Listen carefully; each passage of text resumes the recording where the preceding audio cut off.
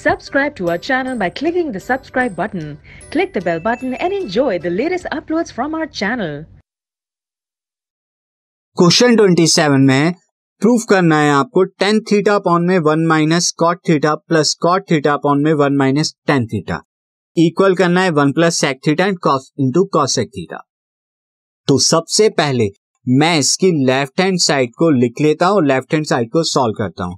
तो tan theta upon में 1 minus cot theta plus cot theta upon में 1 minus tan theta, ये मैं यहां पर कर देता हूं। अब सबसे पहले मैं थोड़ा सॉल्व कर देता हूं, इन्हें साइन और कॉस के अंदर अगर हम चेंज कर दे तो थोड़ा इजी हो जाएगा। तो ये tan थीटा को मैं क्या कर देता हूं, sine theta by cos theta लिख सकता हूं। अपॉन में 1 माइनस कॉट थीटा को क्या लिख सकता हूं मैं, cos theta by sine theta, like this.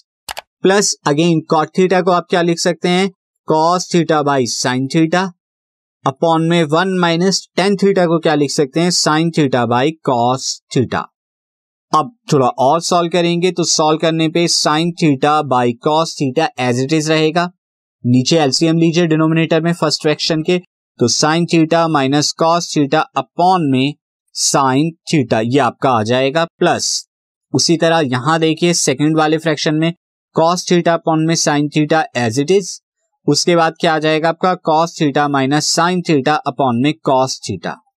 अब आप जरा देखें, यहां पर ये ऊपर मल्टीप्लाई होगी, यहां पर ये मल्टीप्लाई होगी, सिमिलरली यहां पर ये मल्टीप्लाई होगी, यहां पर ये मल्टीप्लाई होगी। अब आप मल्टीप्लाई जब करेंगे तो ऊपर क्या आएगा, ऊपर आ जाएगा साइन स्क्वायर थीटा अपॉन में कॉस थीटा इंटू में sine theta minus cos theta, ये आपका आ जाएगा। प्लस यहां क्या आएगा, कॉस स्क्वायर थीटा अपॉन में साइन थीटा एंड देन यहां पर आ जाएगा cos theta minus sine theta, ये आपको मिल जाएगा। अब आप क्या कीजिए, यहां पर आप देख सकते हैं कि साइन स्क्वायर थीटा अपॉन में कॉस थीटा, और ये ब्रैकेट में आप sine theta minus cos theta को एज इट इज रखिए। दूसरी वाली जगह पर कॉस स्क्वायर थीटा अपॉन में sine theta as it is रहने दीजिए, और यहां नीचे की तरफ आप क्या कर लीजिए, इसे sine theta minus cos theta आप कर लेंगे। जब ये करेंगे तो बाहर माइनस आ जाएगा यहाँ पे। अब ये क्यों कर रहे हैं, क्योंकि मैं 1 minus sine theta minus cos theta जो है मैं कॉमन ले रहा हूं।